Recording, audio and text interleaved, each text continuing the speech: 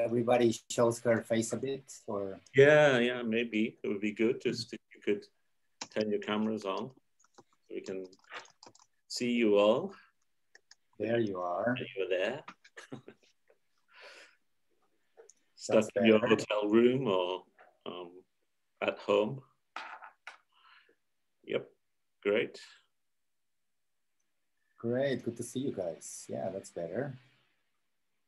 Okay, so this session, I'm going to, as I said, I'm recording it, and then I will upload it to the learning management system so that you can have a chance to go over some of the details. And it's going to be a bit challenging because Luis has to multitask, and he also has to try to deliver something, I guess, a class about technical aspects of using cameras over Zoom. So this class would actually be much better if we were all in the same room and you had cameras in front of you and you could actually play around with the cameras. But because we can't do that right now with COVID, we have to get creative and come up with this workaround. So let's try and see how it goes. And it's a bit of an experiment, but should be fun. So with Luis, really, with that, I think it's over to you. Yes, okay. Thanks, Brendan. Hello, everybody. Good to see you guys again after I heard your presentations 1 week ago, I think. So we're gonna do our camera workshop. I've been working on this for a long time and it's there's lots of challenges to do this. As Brendan said, it will be so easy to do this if we are in the same room. And it's interesting and challenging to do it like this. So I'll just ask a little bit for your patience because I will be switching between many content elements. So if at some point we take a little bit of time, I just ask you for your patience and we'll just keep going and hopefully it will all go well. To start with, I just want to ask you a few things for the class to do. So if at some point I am hoping to get a little bit of interaction with you as much as possible and have you saying things, sharing your ideas, sharing what you're thinking, sharing your reaction to what you're seeing. So at some points, maybe I will just ask you to like, what do you think? Is this yes or no? Maybe you can say yes, and maybe you do like a yes, like a thumbs up, or no, and a thumbs down kind of thing. And at some points, I would also like to just ask at least one or two people for what they are thinking or what's your opinion or something, or guess something. So I will maybe just randomly choose somebody to ask a bit of questions, right? Is that okay? Say yes. Good. Okay. Yeah, that's great. And also I wanted to ask you about the photographers. I think you guys kind of, I mean, we're hoping that everybody will learn to use the camera, but I think you guys already decided more or less there's gonna be one photographer in each team. So I just wanted to ask you who is the photographer of each team a bit quickly, if I may. And also something else, I may gonna refer to your teams as your topic because it's kind of easy to keep it in my mind. So I'm gonna refer as the Vogue team, the Okinawa team, the gender team, and the poverty team, okay? So let's see. So in the Vogue team, who is the photographer? Sit here? Yes. Okay, Kaori-san. Kaori. Good. I think you said you had a bit of experience or you are very into photography, right? Yes, but just as a hobby. Okay, no worries. Hopefully you will know a lot more today. How about Okinawa team? Who is the photographer? It's not here today. I think it's me. Oh, what did you say? I couldn't hear what you said. Yes, the photographer of the Okinawa team. Oh, no, it's not Okinawa. I was in charge of the photography of a homeless person. The poverty in Osaka. Oh, yes, that's right. Sorry. You are Minako, right? Mm-hmm. Minako, okay. How about the Okinawa photographer? No, not here today. How about Okinawa team? Somebody I'm sorry. I think it's Susumu-san, but he cannot turn on his microphone. Okay, and Alfredo is the director, I think. Huh? Yes. Muy bien. Gender, team, who is the photographer? There's two people, me and Anna. Yes. Javi and Anna. Anna. Where is Anna?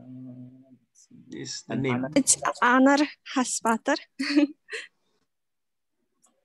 Okay, I see. Anna. All right, awesome. That's great. Good. So let's go. Let's give it a go. Let's try.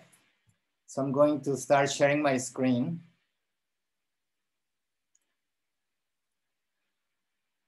And hopefully, okay. So today we are going to have a different types of contents that I'm going to show you. I'm going to be showing you a presentation for the workshop, and I'm going to be showing you to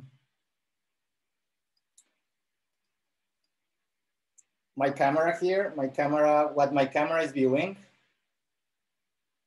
Can you see like a doll, like a wooden doll? Yes. Good. Very good, Javi. You are following instructions. Okay, that's good. And I'm gonna show you some photos too. Some movies. Okay, so without further ado, let's go for the presentation. Okay.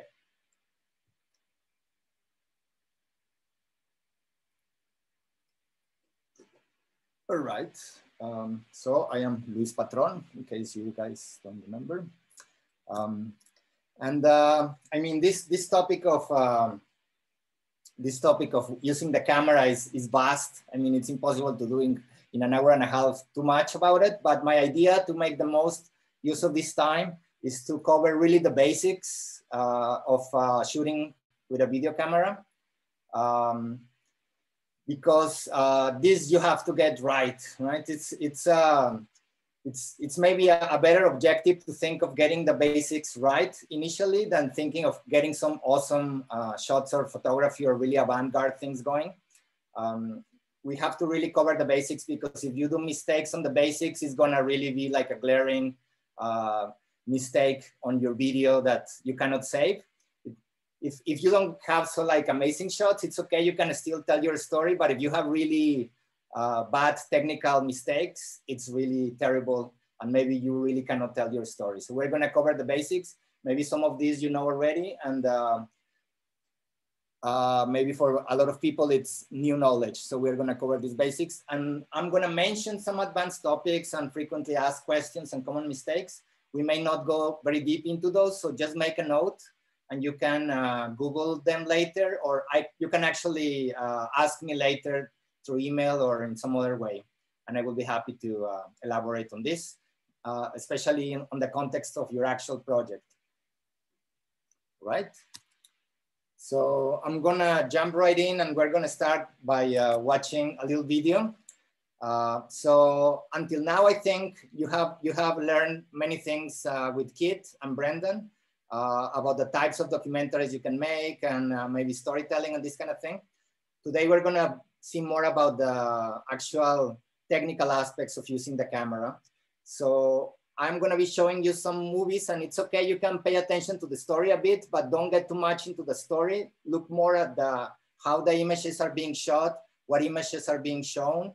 If we are showing a wide image, a very close-up image, if it's sharp, if it's not sharp, well lit, light, these kind of things, more than the story, but keep that story on your mind also, but more on the technical side of things. So here we are gonna go jump into the first thing. It's a piece, it's a very short piece, a 2-3 minutes, I think it's a 2-minute piece, I think. I shot for NHK Digital, for CNN Digital some time ago. So just pay attention of how the camera is working, okay? Okay.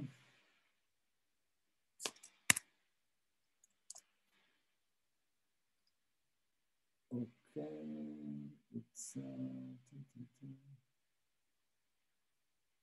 okay. It's called Inside Japan, only all-female sushi house. So maybe the gender team will like this one. Okay. Okay, so I'm back here. Can you guys see me? Yep. Okay, great. So let's just, I'm just gonna ask a couple of questions. For example, let's take Hadi-san.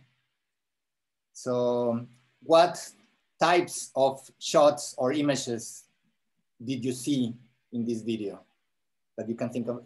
Just say whatever, all these things is new to you guys, not just you, Hadi, but everybody. When I ask you a question, just tell us whatever you are thinking and we'll discuss, okay? So what types of images did you see, for example? Close-up of the woman making sushi. Okay, making sushi, so it's action, right? Action, okay. Close up, just focus on the hand. Okay. Close-up of elements. Something else? The interior of the shop. Okay, the environment. The location, I guess, right? Location. Yes. Okay, let's ask somebody else if they can think something else. For example, Kaori-san, Kaori Ogawa-san. Anything else you can think of? Zooming in chef's hands. Okay. And also Tokyo town's atmosphere. Yeah. Tokyo town atmosphere, awesome. Very good. That's very good. Okay, there's one, okay. There's one that you guys are missing, the interview. There's an interview, right? So yes, you got it right. There is, let me get back to the presentation. So, yes, so we have dialogues or interviews, right? So we have the interview, the person is speaking, it's telling their story, and we learn everything from her interview, right? We see action shots, as Hadi said, they are making the sushi, there's close-ups of elements, so that I will call action, that's the second thing. There's something we call B-roll. This comes from a long time ago when actually you had A-roll and B-roll when you were using tapes to actually put TV programs together. Now we don't use tapes anymore, but I guess they used to call A-roll to the main things like the interviews and B-roll to the other things. So B-roll we call other elements that are that are happening in the location. And finally, we have general views. GVs, we call them often, general views, like Kaori said. For example, something very important is we call them establishing shots, actually, because it established the location, right? Where are we? Often when you start a new scene, you will see a shot of the maybe neighborhood, or if we are first time going into that city, you see a shot of the city, and then you go into closer to the person in the story, right? So there's all these types of content, right? And also, this content has certain characteristics, which is what we're gonna learn mostly today. What the different shots that you saw are sharp, are in focus. They are properly lit, right? It's enough light, it's not too dark, it's not too bright, and they are stable, right? These three key points. And this is some of the things that make it stand out and make it more professional, right? So this is what we're gonna learn a lot about, these characteristics of how to make your video sharp, well lit, and stable today, okay? So there's several elements to achieve that, and this is kind of the content of the presentation. We'll see if we can get through all of this, but we can always talk later. So we're gonna talk about focus. We're gonna talk about exposure, which is how much light is hitting your, centering the camera. We're gonna talk about lens, focal length, framing, stability, 2 tripods, and a little bit about sound and light, okay? So let's start with focusing, right? So let me get out and show this. Where am I? Yes, I'm here. Okay, I'm back here. So basically, when we're talking about photography and the operation of a camera, what you have, it's several variables that you can change, right? It's a machine, this camera, and it allows you to adjust several variables of your image, right? And so today what we're gonna see is what each of these variables, how they affect your image and how you can do to get like a really good professional as much as possible image by moving these levers, these controls, right? So I'm gonna explain you these variables one by one, and I'll tell you what impact those have on your image, okay? So the first of them is focusing, right? So with focusing, and this may be very, you guys may think is very basic, but it's very important, right? So by focusing, what we are trying to achieve is to have a sharp image, sharp video, right? You don't need, not all your image needs to be sharp, but the key point that you are trying to show should be sharp, definitely, right? So here, you have one variable that you are adjusting mainly, which is you tell the camera the distance that you are, the camera to the subject, right? Are you at 50 centimeters? Are you at 2 meters, 3 meters, 7 meters? Are you at like 100 meters from the subject? And then the camera adjusts, like you see in the image here. You have the camera on the left here. There is a distance, and then the rabbit here, it's sharp, right? Because that's how you set your lens, right? You told the lens that the rabbit is at this distance. And in this image, you can see that the grass and the trees are represented as gray because they are outside of the area that the image will be sharp, right? So that will be a bit blurry or a lot or very blurry, depending on other variables. But only the rabbit will be sharp in this shot, right? Okay, so that's the basic idea. So I'm gonna demonstrate that a bit. So you have your camera here, and most lenses, actually most lenses will only, this is the only thing you can control on the lens manually in many lenses still, but there are many lenses that are not manual anymore and you can only control them electronically. But most lenses, if they're professional, they allow you to control the distance you are from the subject, which is one of these rings here, right? This, because it's a zoom lens, it has another ring that allows you to zoom in and out. But if it's not a zoom lens, the lens will only have this adjustment for to tell the camera where is their subject, no? Where is your rabbit. So I'm going to show you now how that looks in the camera. Okay, so here we are. So this is what my camera is seeing now. And so I'm in manual focus here. And okay, let me adjust here. Controls. Okay. So I'm adjusting the exposure here too, but okay. So we have this image here, and this is a controller that from my computer can control the camera. This is kind of the same thing that you will see in the camera. So for you should concentrate on 3 things here. Look at the image here, right? Look at the image in the center of the interface. Then you have this area here on the left that is showing you different adjustments that you're doing in the camera, and we're gonna go into each one of those later. And you have this area here on the left, on the right, sorry, right down, that is telling you how much light is coming into the camera, right? Okay. So basically what you can see there, okay, maybe I can just ask somebody. How about Minako-san? Yes. So what is in focus there? What is sharp? The people's head. Okay.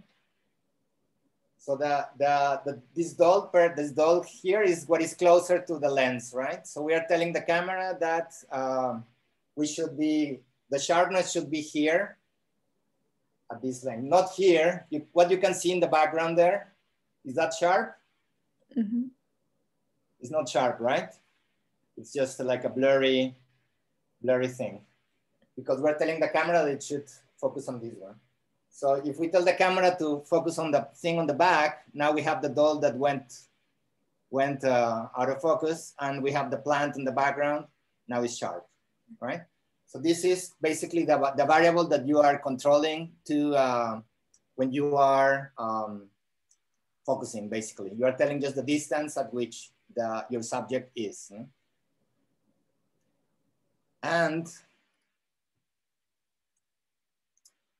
so the idea here is that, as I was saying, you should keep your main subject sharp. And this may sound like, duh, yes, of course, obvious, but it's not so, sometimes it's not so easy actually, right? For a variety of reasons, you can lose the focus of your main subject, and it looks pretty bad. If you are, for example, shooting an interview and your main subject goes out of focus, then it looks pretty bad. Maybe you cannot use it, right? If there's a little mistake and your subject is out of focus, maybe not. You maybe cannot use that interview, which is pretty bad, right? Or you can only use the audio. So one way to do this is to make sure that the eyes of the person you are shooting are sharp. Okay, so especially when you are shooting interviews, you may be sharp on some other area of the person, but if the eyes are not sharp, somehow that looks bad, no? And especially when you are dealing with very tight focus, we say only a very limited part of the image is sharp. Then it's very easy to go out of focus very easily, right? Like in my image here that you are seeing, everything is out of focus, right? Everything is sharp. But if we switch to the image we had before with the doll, you saw that just very few things were sharp, right? So you have to really be careful with that. Although it's so basic, it can happen many times. So some tools that you have to do that, well, of course, you can always use automatic focusing, which is what I am using now. So I'm just selecting in my camera with my finger where this image should be sharp, and it just goes there. It's very easy, right? I used to do everything manually actually before, and I would shoot full movies all manually before because autofocus was not so good. But now, depending on the camera, the autofocus can be really good. This Canon camera is very good. So I just use that all the time. So that's one tool that you may want to use. Another tool that is really useful if you are not sure if your image is sharp is magnification.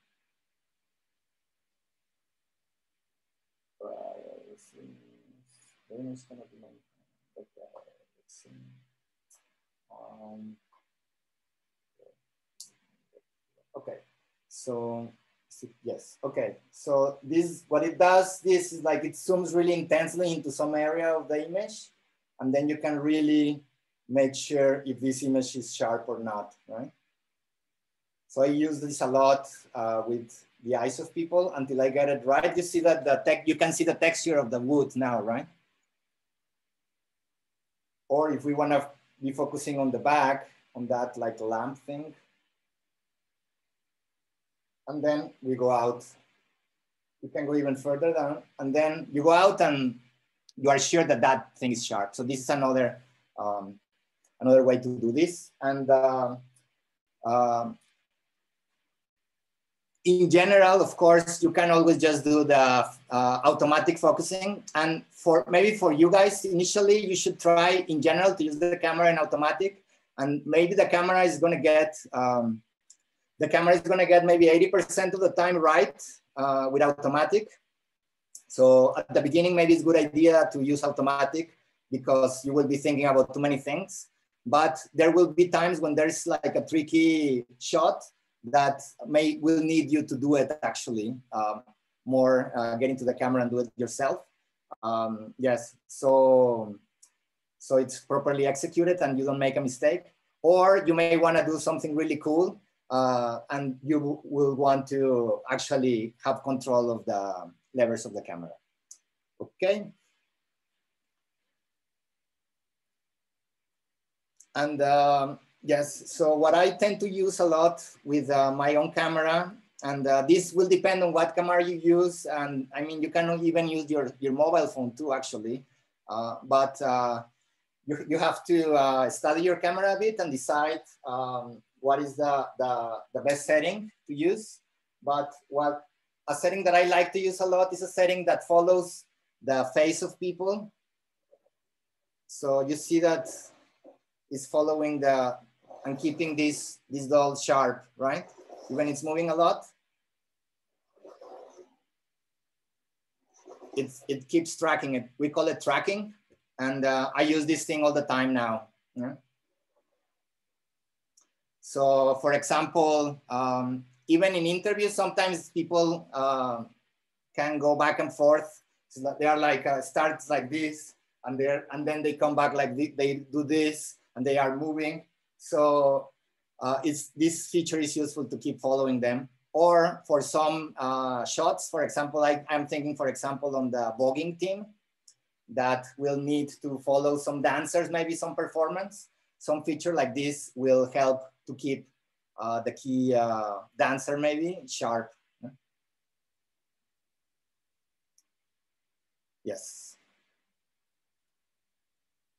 Yes, so as I was saying, the main variable here is this distance to the subject, but I lied a little bit to make it more simple for you because there's other variables that we're gonna learn next because they have to do more with lighting the subject more than with focusing, but it also affects focusing, which is the lens focal length and the aperture, okay? Yes, so depending on these things that I'm going to explain you in the next section, actually, you can amplify this depth of field, we call it.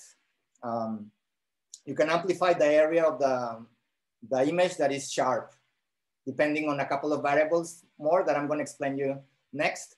But yeah, one is the actual lens that you use. So this lens and this lens have different, not only it's closer and further away from the image, but also does something else to the image, like how sharp it is in what areas. No? So we're gonna learn this afterwards, after this section. Okay, I don't know, any questions here? This is the end of this section. I don't know if somebody has some question about it. Or some comment. So good. On autofocus, I've used it a lot, and I agree it's a good way to start. One of the things I found is that with autofocus, if there's movement in the background, then the camera will automatically shift to whatever's moved, to focus on whatever moving in the background there. So I've been caught out filming something and thinking I had the person in perfect focus when someone behind started moving and it shifted. So you have to, it's a bit tricky. Yeah, that's exactly an example of the 20% where the autofocus doesn't work. So it's like, as I was saying, 80% of the time it would work. But then this 20%, that's the perfect example, right? Of you are not necessarily trying to do anything very amazing. You just want to get that thing sharp, but there's something that prevents you from doing that. So on this occasion, you will need to do something using more manual controls. Right. Okay. Is that good? Yep. Thank you. All right. So moving forward, we have the other part or element that is very important in all of this is what we call exposure, right? So exposure, we say exposure because we are basically exposing the sensor of the camera to the light, right? To the light of the image that you are shooting. So the objective here is, of course, to have visible in detail what you're trying to shoot, visible in detail now, so it's well lit. It's not too bright that it goes white, and it's not too dark that it goes black. It's somewhere in the middle that is like a pleasant image to watch, and you can also see all the detail that you are trying to portray, right? So, and if you think of the video that I just showed, you could see everything clearly, right? So that's the objective here. No? So you have a few variables here. You have 4 main variables here, which is, all of these variables, what they do is to allow more or less light into the sensor, right? The main objective of this is to allow more light or less light into the sensor, right? That's the main objective. But each of these variables too affect the image in another way, not just on the brightness of the image, right? So I'm gonna tell you all this. So basically the first one is aperture, which is how much the lens has a diaphragm inside and it opens or closes. So of course, if it opens wide, it allows a lot of light. If it closes very small, it lets in less light, right? And I hope this doesn't go too much over your head, like it's too much information, but we call them f-stop numbers. You know? This, how much open or closed is this aperture? It's measured in f-stop numbers. Okay, that's just how we call it. Okay. Let me go back to my camera. Yes. So most lenses, you cannot control that manually anymore. You have to control them electronically, but this what you see here. You see again, this left panel of controls, and this thing you see here, 2.8, 3.2, 3.5, that's what is called the f-stop number, right? So 2.8 is already quite bright, but we can close it, and as you can see, it's affecting the image, right? It's making it a lot darker. Can you see that?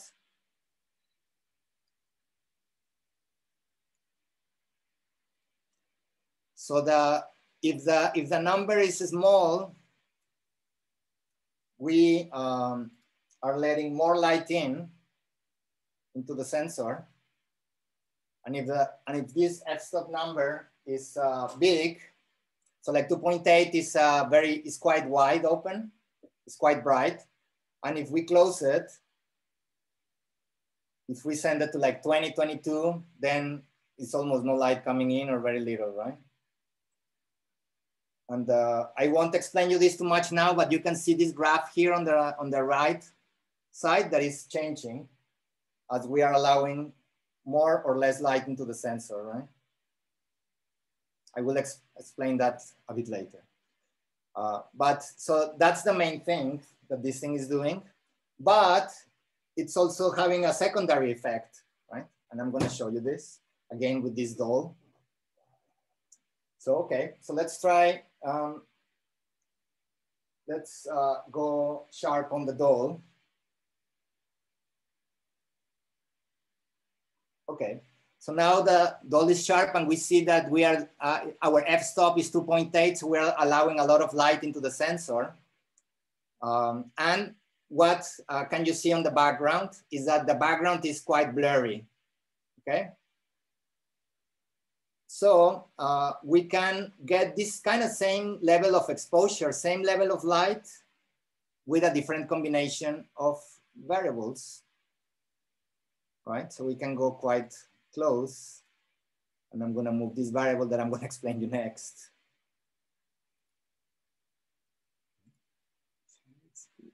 Okay. Okay, yeah, okay. So it's a little bit.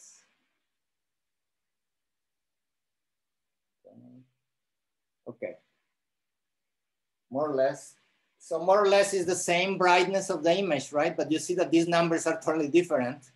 Now we are on an F14, and I'm gonna explain you what is this next. But see that we are on F14, and the background is actually a lot more clear now, actually. Can you see that? You notice that? Yes? Raise your finger. Yes. So this is the secondary effect of the f-stop number. Yeah?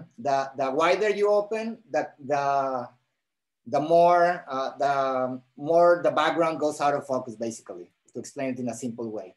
The more you close it, everything is sharp, right? Like my image here, everything is sharp, right? So for example, I don't know, let's see what you guys think. In what can this be useful for, right? What can moving this variable be useful for in your movie, for example? Let's pick somebody. How about Susumu, or if he's not there, Alfredo-san? How would this having more sharp area or less sharp area could be helpful for you? I don't know if Sumo-san can use his microphone, so I will say what I guess. Okay. It could be, I think it could be useful to focus the attention on different scenes and different, I would say, well, things that are in the field of view of the camera. Good.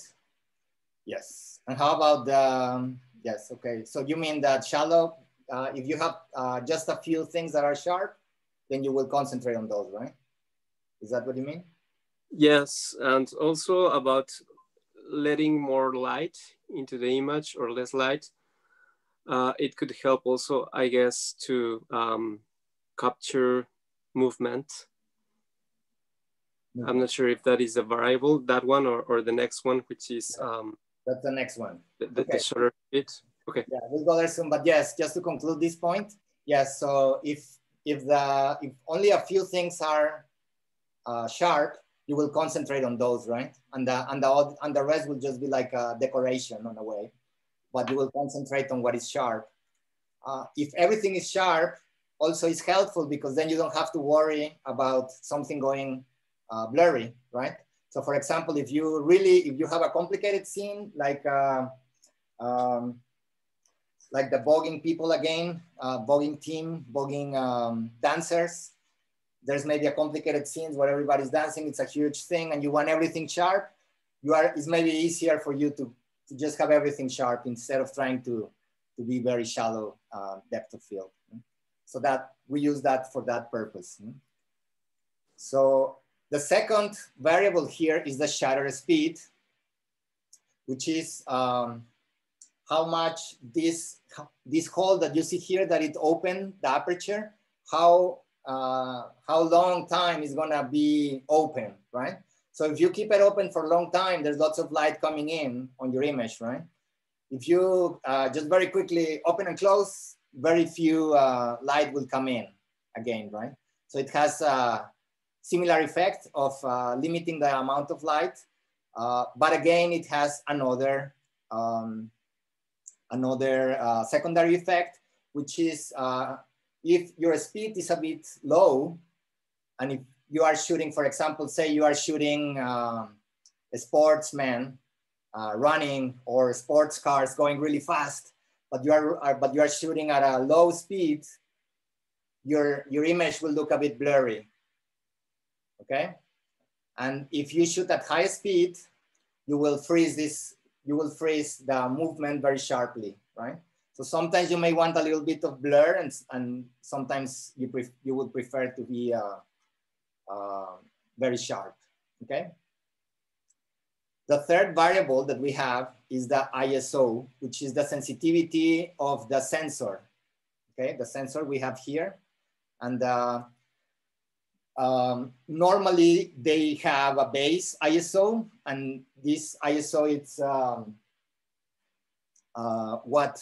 the setting in which the camera performs the best. So let me see if we can see it here. Can we see ISO? Yes, okay, here is ISO. So ISO, we have it here is 800, okay?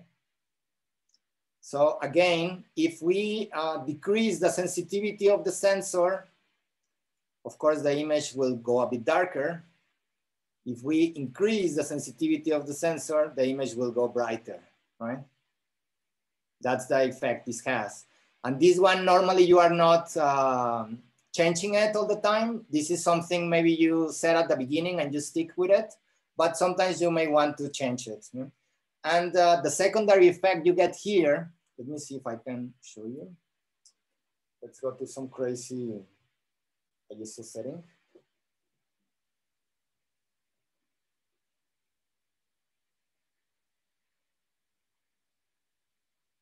Okay, let's see. Let's try to make this work. Yeah, it's maybe gonna be difficult to see, yeah, because this is just, yeah, maybe this is not, it's difficult to appreciate, but basically the higher you go with the ISO, it's gonna start degrading the image, basically, okay? Because you are artificially trying to rescue information, bumping up the brightness of the image artificially, digitally, and then this degrades the image, and you see a lot of, we call them artifacts. I don't know if it's visible here, let's see. It's maybe difficult to see. But the higher you go, the more the image degrades. It is difficult to appreciate here. A little bit you can see, it's maybe not so easy to see for the untrained eye. Yeah, like that, you see? So you start to see this type of degrading of the image. Let's go back to something more lower ISO. Can we do that? Yes.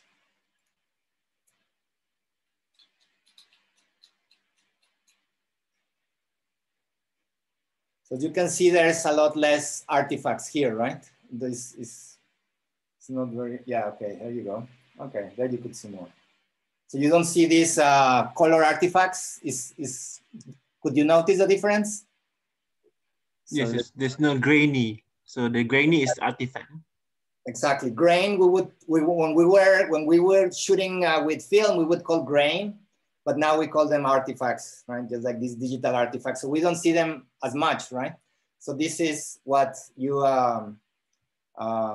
the effect it has. And then since Hadi is already there, so how can you use this knowledge when you are shooting, for example? If you put, in what situation, for example, would you use a high ISO?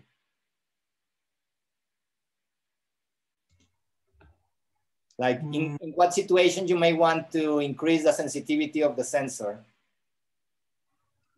Maybe if it's not focused, maybe in Shibuya crossing, Shibuya scramble, we can use high ISO to make it all people can see. But if I start focus, maybe it become grainy. Yeah. Okay. Somebody else has an idea? When could you use high sensitivity of your sensor? I'm sorry. Sorry. Yes. I think it can help to capture images in darker environments. Ping pong.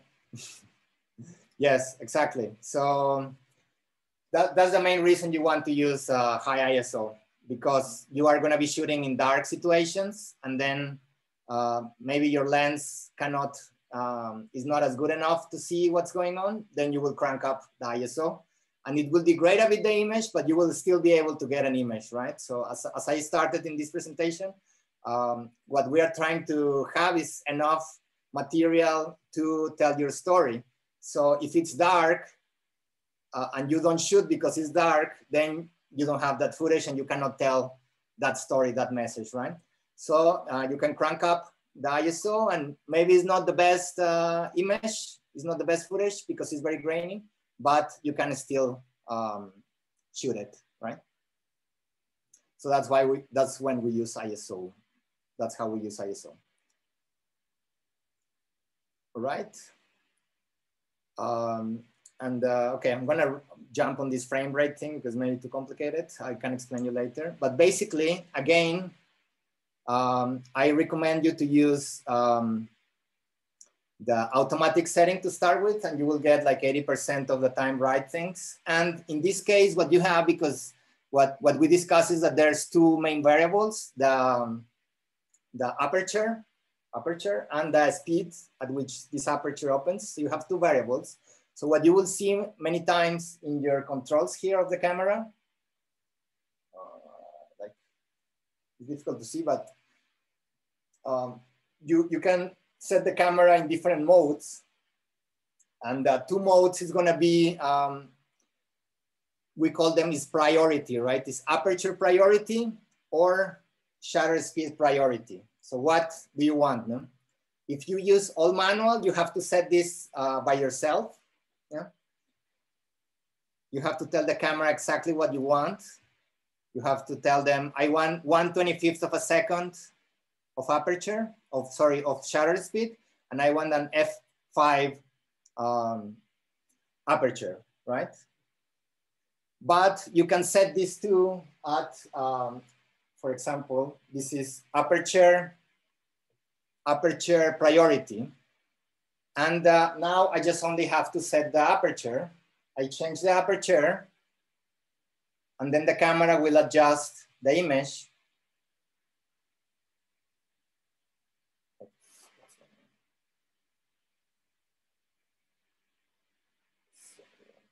Okay. Yeah, so I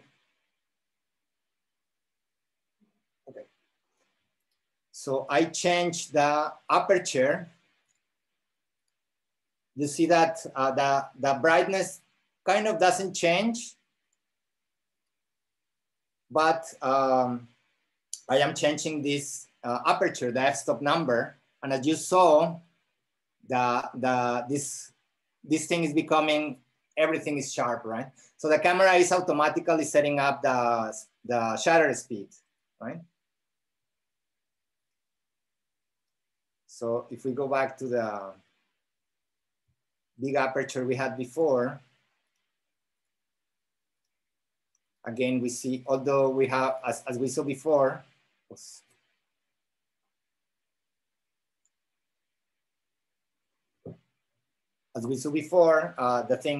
the background goes blurry, okay? So that's the automatic aperture. And the counterpart is the priority for speed. It's called TD, as you can see here. So you set the speed. For example, if we set it quite low, let's see what happens.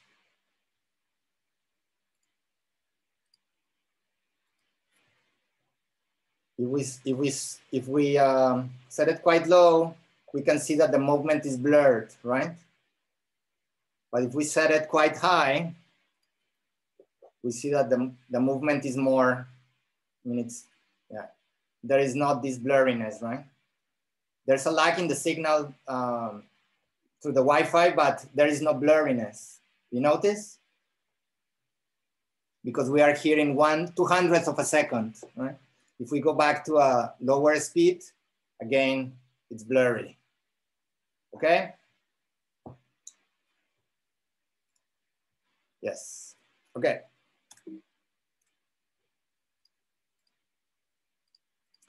I wanted to show, let me see if I have money. We still have time. Okay, so I'm gonna show you a bit movie to exemplify a bit what we just saw.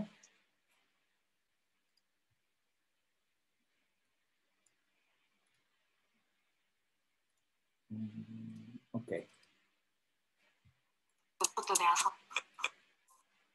そこからのストレス。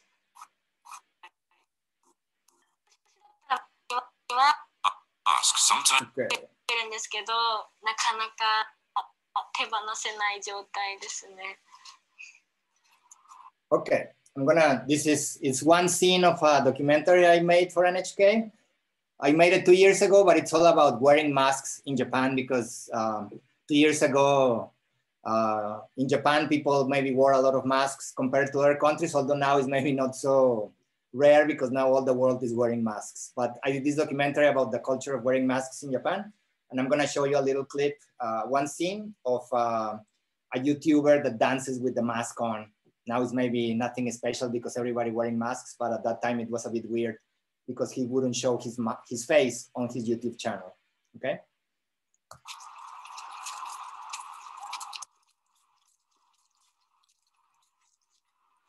Hiding behind a mask sometimes empowers people to follow their dreams. マスク常備のパフォーマーとやっぱ自分も歌ってやってるので、僕にとってマスクとはある意味いろいろ本音や自分の表現したいことをすごくクリアに表現してみんなに届けられていると僕は思ってます。Hajime is an up-and-coming dancer trying to make a name for himself with his distinctive masked look. After years of perseverance cultivating an audience, he's gathered 20,000 followers online, and millions have watched his self-produced dance performance videos.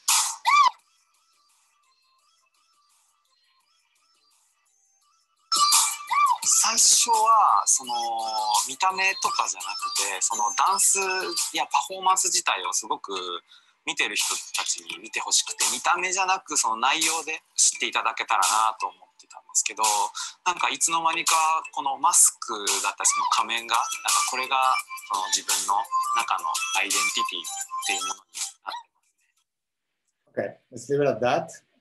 But I want to hear a bit from you. Okay, so this is a clip that is maybe, it's using all these ideas that I just told you about, right? So what do you think, for example? What do you think, what comment would you have about how I am using all these ideas of changing these variables in the way that I just described in this movie, for example? And who hasn't spoken? I mean, doesn't need to be the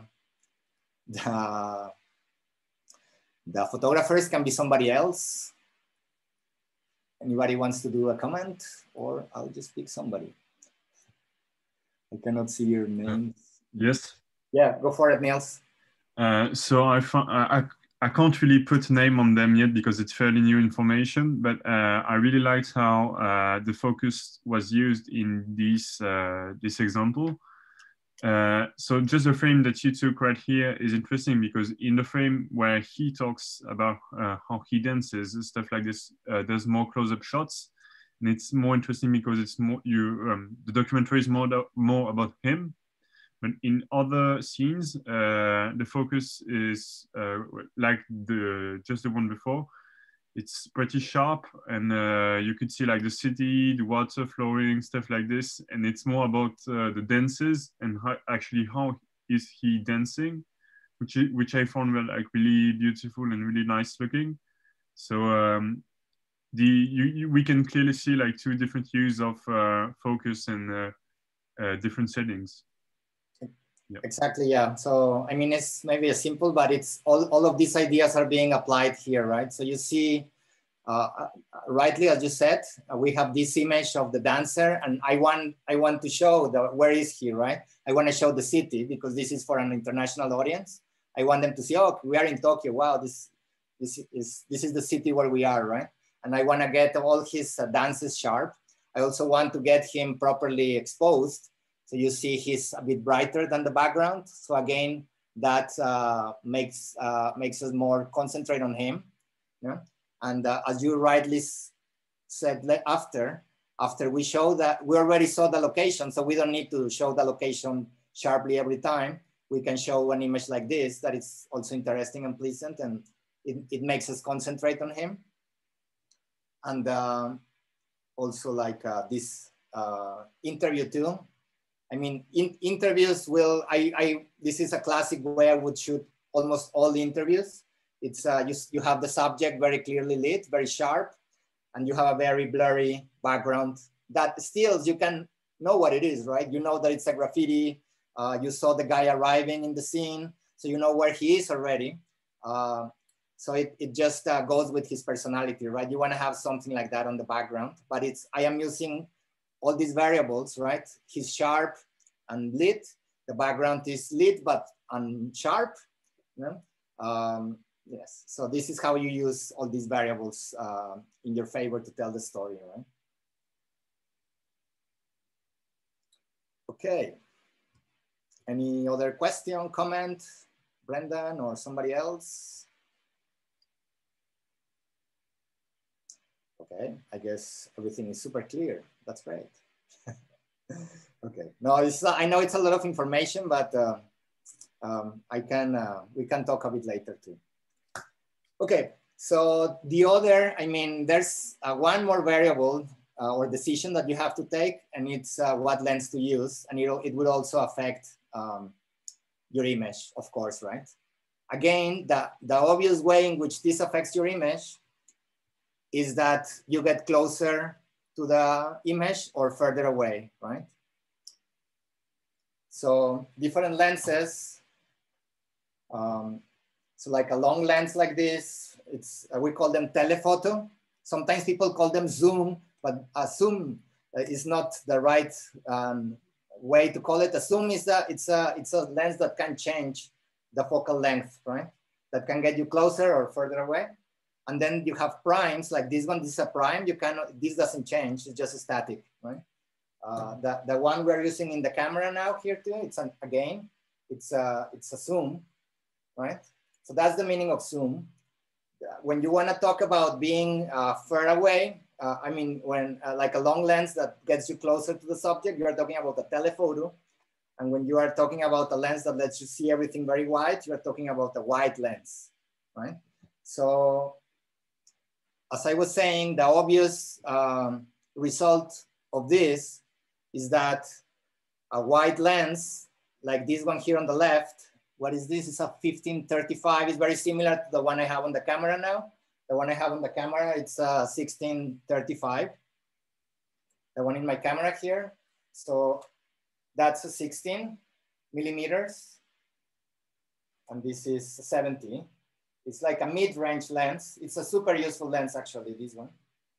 Sorry, no, this is a 2470, sorry. It's a 2470, it's the mid-range, and it's very useful.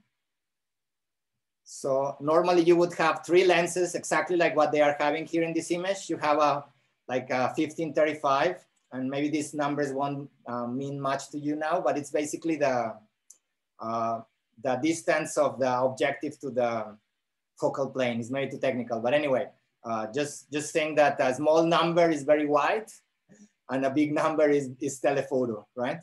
And the middle you are in about 50 is like your eyes. Your eyes is like 50 millimeters. This is maybe a good way to think about it. So your eyes is like a mid-range, like this mid lens here that is 2470. Your eyes are a 50, and everything under 50 will be a wide lens. And everything above 50 is like a telephoto. Is that kind of clear? Yes? I see you guys just like, what? Okay, so yeah. But, and as I was saying, the obvious result is that with a wide lens, you are far away from the subject. With a long lens, you are very close, right? That's the obvious difference. But then, like the other variables, it also has a secondary effect, right? Which is when you are in a wide lens, you have less, in Japanese we say bokeh. So do all the Japanese here understand what bokeh means? Minasan wakaru? Bokeh no imi. Yes, yes, sorry, I wasn't saying. If you are not familiar, this term is so important that now people use it in other countries in Japanese, bokeh. Yeah? But it's basically the depth of field. No? So how much is sharp or unsharp in an image, right?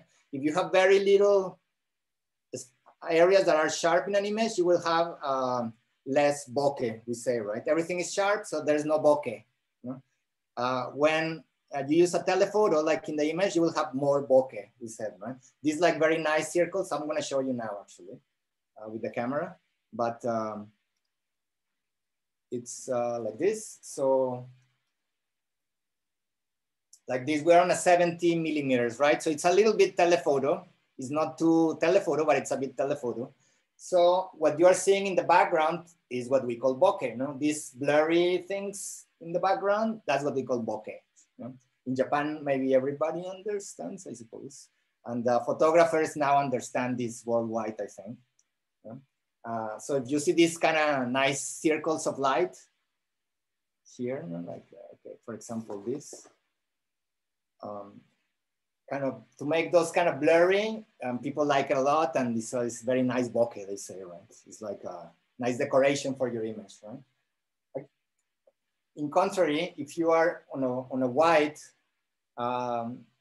distance, now we are on 24, we went back, more things are sharp, no? There's less bokeh, right? So this is the secondary effect of your choice of lens, okay? So very often what you will be doing is that, to shoot like a general images, like a shot of the big city or like the big scene of all the, I don't know exactly, for example, the poverty story, maybe there's, I'm gonna just imagine things, but maybe you're gonna shoot some images where the poor people go and get some free food in a park or something like this, which I have shot myself actually in Tokyo. So it's a huge scene with many people. You want to get all of them on the frame. So you use something like this, right? It's a wide lens. If you want to shoot some very nice little details, like you saw on the sushi chefs, very close to the hands or to the face, you will use a long lens, something like this, right?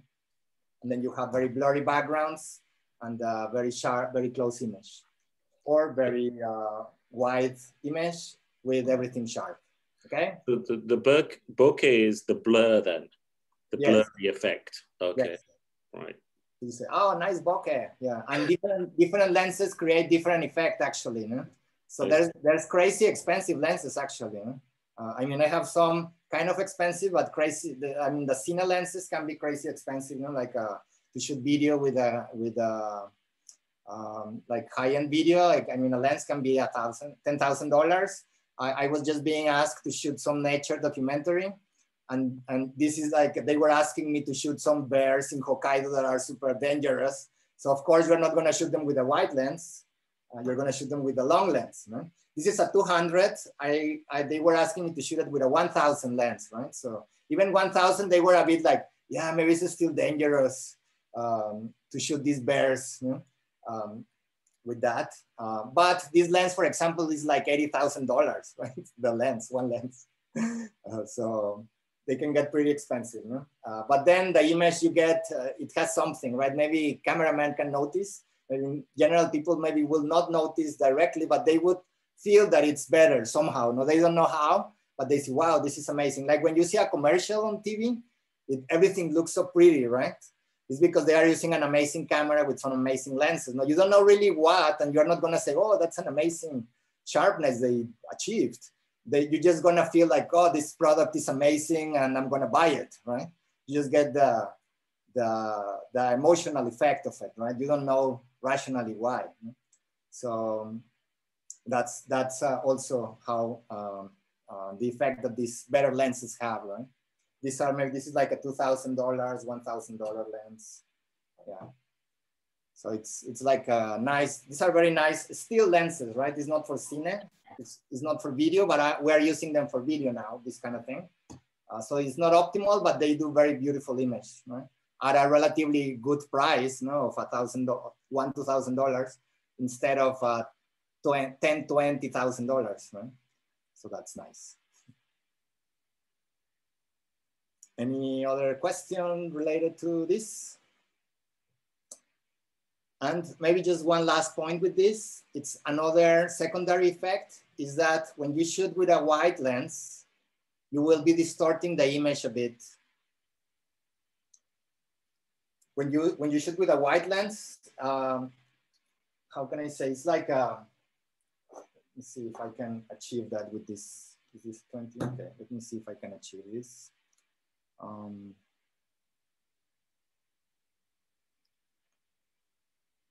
Wow. This, okay, yeah. Getting mixed up with all my things I'm changing it. Okay, so if you shoot with a wide lens, it will kind of like make a more round the faces. Yeah, especially if you are very close. And if you shoot with a closer, it will compress the image a bit, right? So what they say is that you don't want to be shooting, for example, an interview or people with a very wide angle because the face will not look so nice.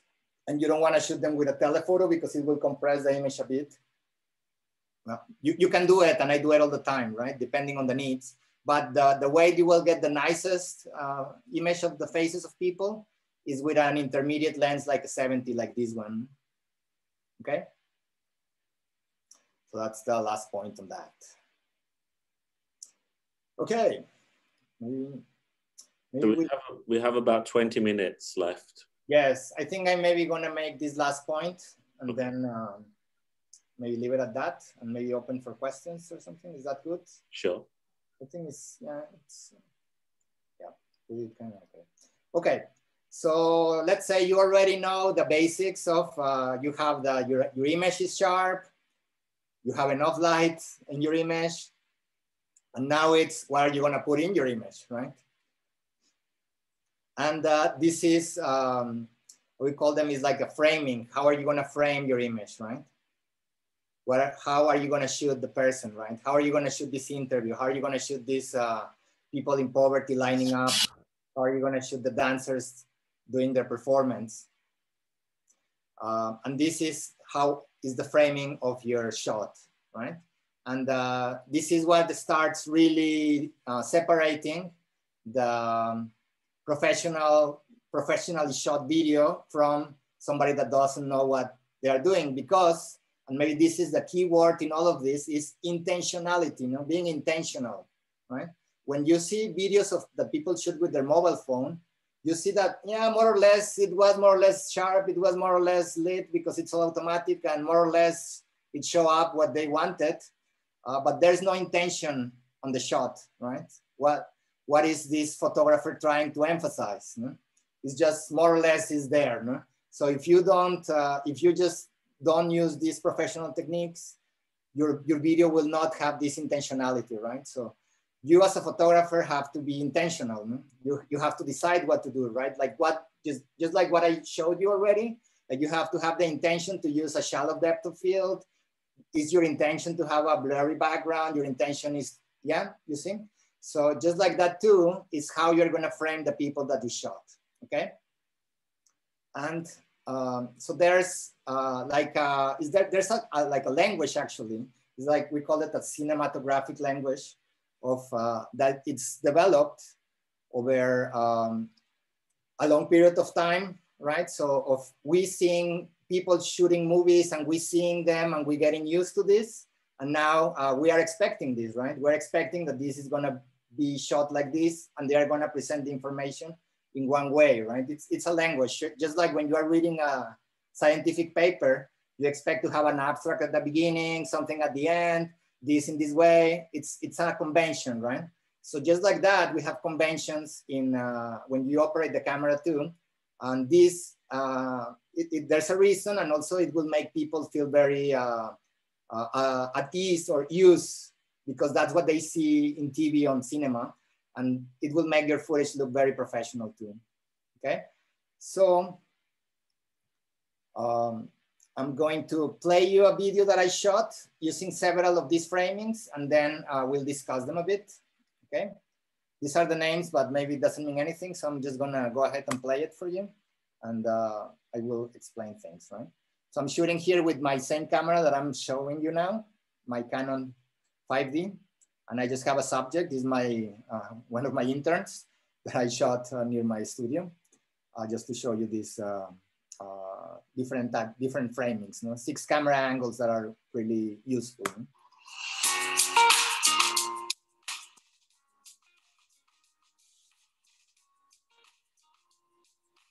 Okay, I'm just gonna let it run and then I'll explain you, okay?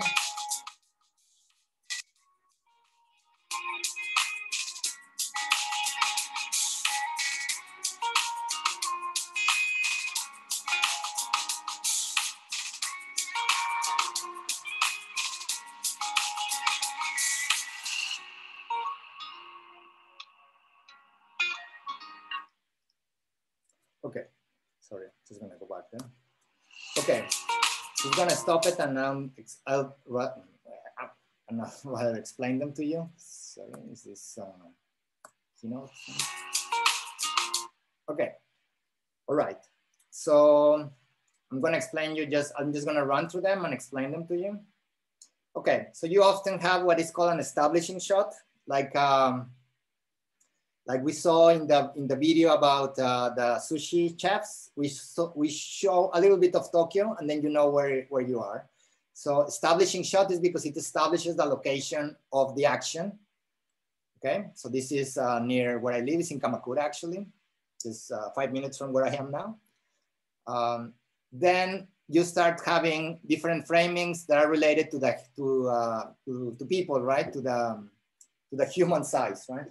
So you have a long shot. In a long shot, you will see your subject, and you will see this subject in the environment. Okay, you have a bit of the environment, and you see how where this person is located in the environment, and we call this a long shot.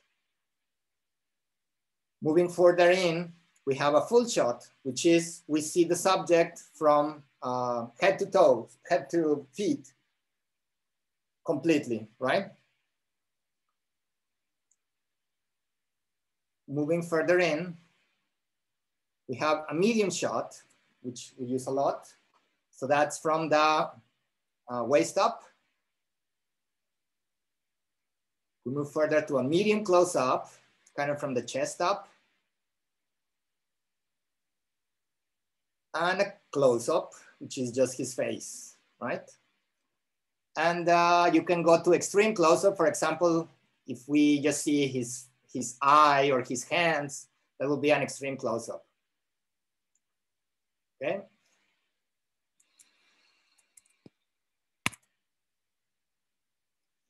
So, we're running a bit out of time to have a little bit more interaction with you guys, but basically, this thing achieves several things, which is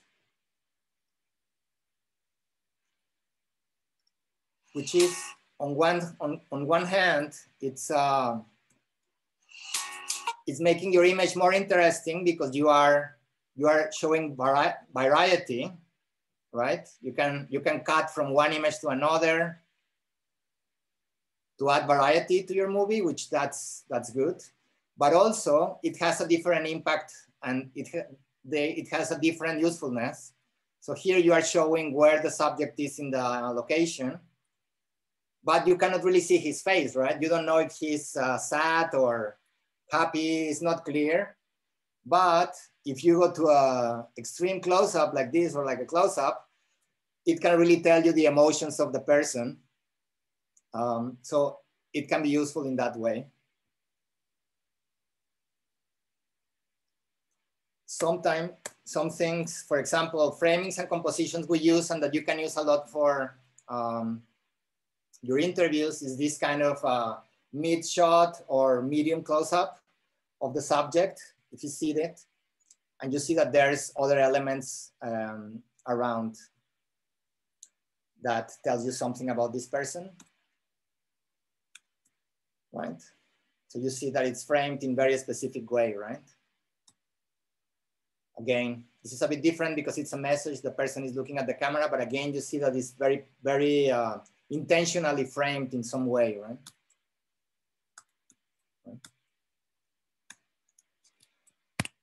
So,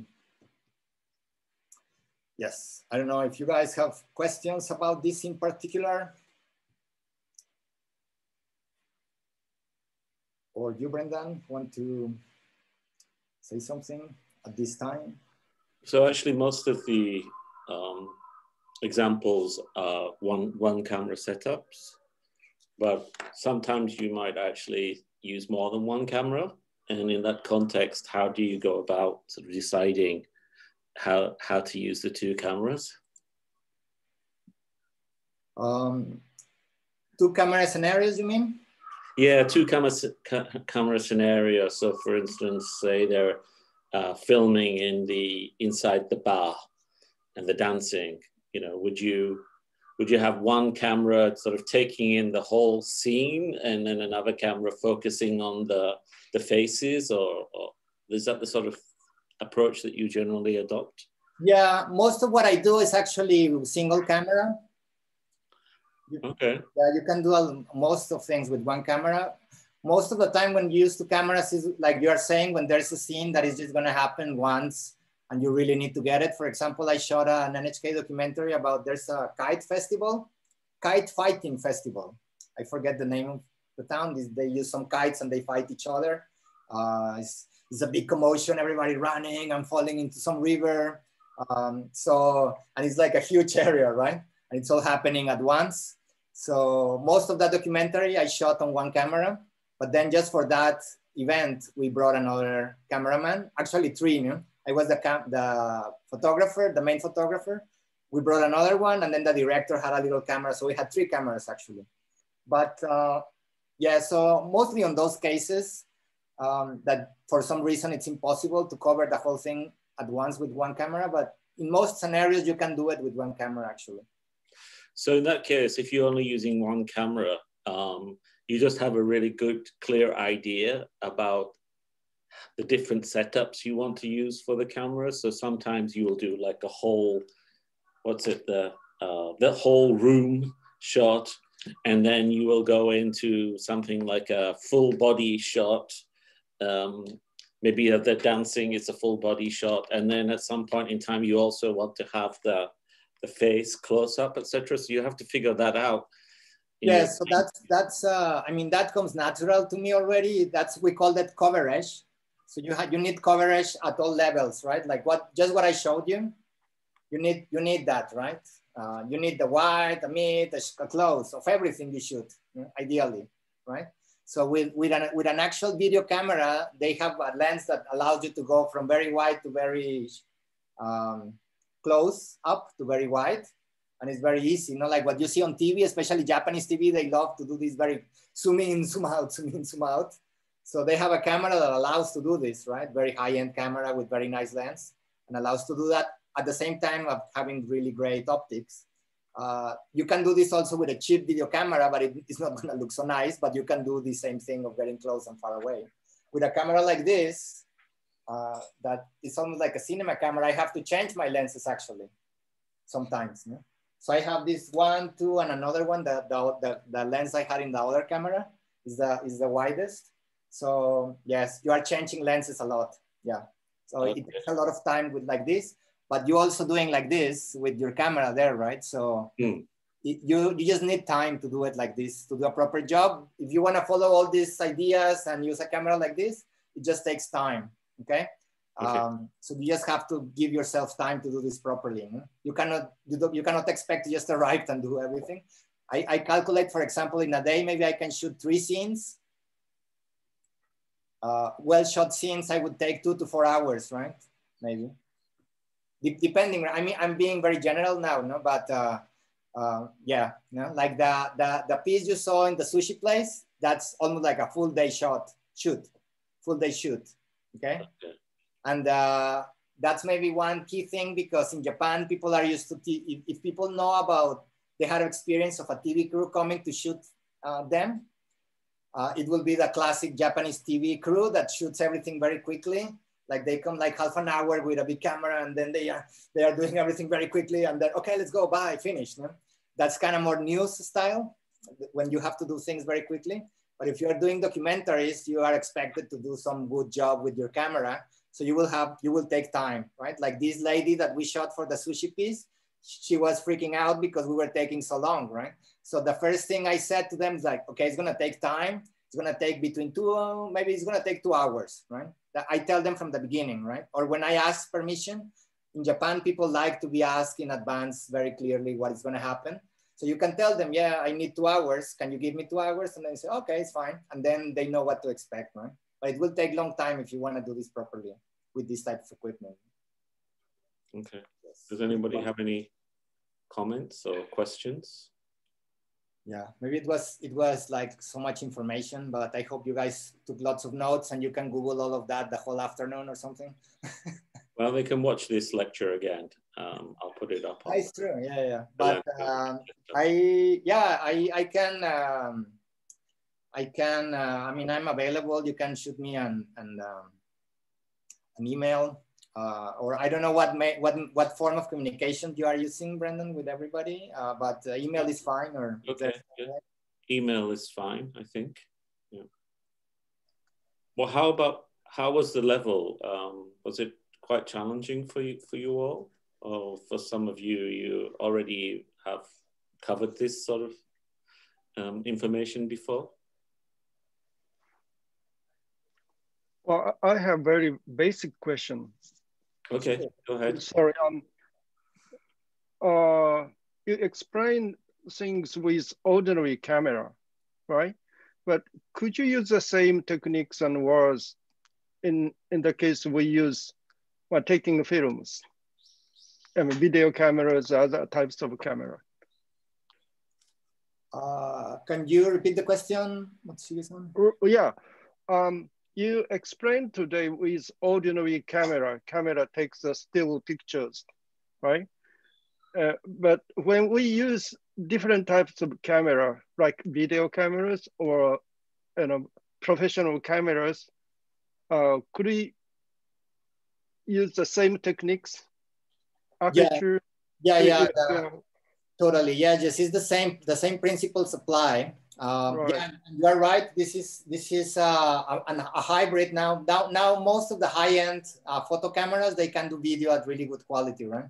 And because it's relatively cheap, they are not cheap, but they are cheaper than an actual video camera. People are using them a lot since a while already. But the same principles apply if you are shooting with your mobile phone, with a cheap video camera, with an expensive video camera, with a Hollywood camera. The principles are exactly the same. Right? It's the photography principles, they apply. Okay. Yeah, thank you. I have a question. Yes. Can you guys hear me? Is it okay? Yes. So I don't know if this is the same for all cameras, but I have a custom mode and a manual mode on my camera, and I don't know what the difference is between custom and manual. Yeah, neither do I if I don't know the model, etc. What camera is it? It's a Fujifilm XM1. Yeah, I don't know because I don't know that camera. But take a look at the manual properly a little while, and then once you know more specific, you can shoot me an email, and I can try to see what it is, because then depending on the brand, they will mean different things. I mean, the principles they will call the same, the basic things, but then there is little things like that. Like my video camera, my main TV camera has a custom mode and a cine mode too. And I'm sure it has nothing to do with your custom mode on your camera. And yeah. But yeah, just send me an email. I'm gonna put the last screen, I'm gonna put my email and other contact details that you can use to contact me. Thank you. I will try to reply to questions too. So you didn't really get time to talk about it this session, but I think it's really important for the students to also use a tripod. Yes. Don't think about actually going and trying to do handheld. It won't work. So really getting used to having a tripod and setting up with a tripod is going to be something you should practice. We do have a gimbal for those of you who are even more ambitious, which allows you to keep the camera stable while moving around. So if you wanted to do some kind of setup scene where you're walking down the street with the camera and you don't want the camera moving up and down like this, then a gimbal will work. But Luis, you know, gimbals are not easy, are they? Yeah, gimbals, yeah, there's some small gimbals for mobile phone that are easy to use, but a proper gimbal like this, I have it, a Ronin S, and it's difficult to stabilize them for starters, right? And then to use them properly. I've been using it for a while and now I can shoot with it properly, but it took me a while. So, but yeah, you can keep it simple and start with a tripod. And actually the tripod is something that maybe the thing that will really make your video look very different from an amateur video, because most people are not using tripods. They are just doing whatever with their mobile phone or their camera with their hand. And it's all shaky and the movements are not well executed. So using a tripod is gonna really make your footage look a lot more professional. And I felt it myself when I started actually, because I couldn't get used to using it because I was a still photographer and I hated it putting the camera on the tripod. I would put it on the tripod for a while and then take it off and then start shooting with my hand or on the shoulder again. And I did many of the movies we did with Brendan in this way when I was starting, but I forced myself and yeah, I could see eventually the difference, you know, for that. So I really recommend it to you to do that. Maybe we can talk a little bit about it next class too. Okay, well, we're just about out of time. What I'd like to suggest you do is that Luis has introduced quite a few ideas. So for instance, aperture, focus, lenses, and ISO. And probably a lot of that information has gone like in one ear and then out of the other ear. And also for some of you, it's the first time, but I would really suggest that you do some more reading about it. That could be, like Luis was saying, read the manual for your camera, or just go online and Google some of the basics of using cameras. It will be a very good start. And then I think also what you have to do is just start practicing now. Yeah. So now is the time to get hands-on. And so whatever you have in front of you, start trying to replicate what Luis was doing. Yeah. Start trying to do, you know, the opening shot. Sorry, go on, Luis. And maybe just as a closing, I know it's so much information, but actually it's technical thing, right? So it sounds difficult because you don't know it and it's the first time you do it. But once you know it, it's just a technique, right? There's nothing, it's not rocket science, it's not complicated. It's just you have to remember these things and that's it. You know? But because you don't know it and it's the first time, it can feel like, whoa, it's too much things, but it's not rocket science. And as Brendan said, the key point here is to go out and start practicing. So I encourage you, all of you guys, to go out and start shooting things, even with your mobile phone, whatever you can shoot, your friend, your family, your pet, your dog, whatever, but start doing something with these ideas and it will come to life what I just told you, right? So for instance, if any of you want to come and use the equipment that we have here as members of your team maybe, then just let me know. I think you have to stop being shy and stop being afraid of this and embrace it and come and have a go. And then, for instance, just go out on the campus and do some filming. So as you saw, Luis was filming his intern. You could do something very similar to that. And it will just mean that you're actually getting used to one of the cameras and you know, doing your establishing shot, full body, face, and so on and so forth. It will mean you're taking some of these ideas forward. Even interviews, you can go and interview your, I don't know, your boyfriend, your girlfriend, your spouse, just whatever, right? You can, what did you have for breakfast? Tell us in detail, but set it up as a proper interview, right? And then you will start to see things that are complicated or challenging, and then you will start learning. This is learning by doing 100%. Yeah, so the more you have a try and push yourself, the more you're going to learn from this course. And then you will know what you didn't learn, and you can ask me about it, no? Later. I didn't get this because I couldn't do it. Then you know what to ask for. So of course, ideally at the end, when you make your video, some of these techniques will be there, and we'll be looking for that. So for instance, nicely having the main interviewee in focus and a nice bokeh effect, something I learned today. Yeah, nice blur in the background and so on, and also how you are setting up the framing and these things. We'll be looking for that at the end, and I think you're only going to get there through engaging and practicing. Yeah. So, Luis, do you have any final words? No, thanks. This was actually my first online class in my life, so I was a bit nervous, but I think we did something. I hope it was useful.